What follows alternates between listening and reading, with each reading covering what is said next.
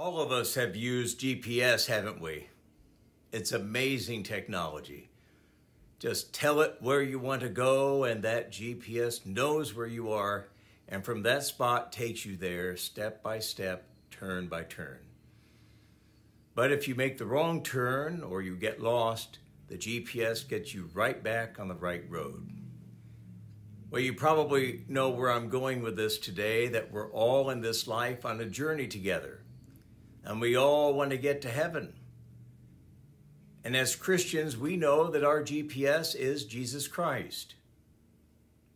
In the gospel today, Jesus says he is the way to the Father. And Jesus will get us to the Father if we follow his directions, his step-by-step directions.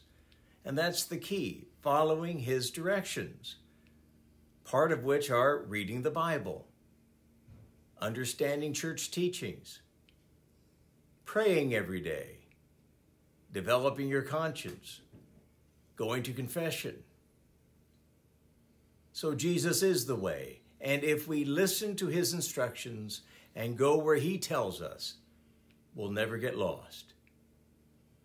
And one day we will be arriving at our heavenly destination, to the place Jesus has gone to prepare a place for us.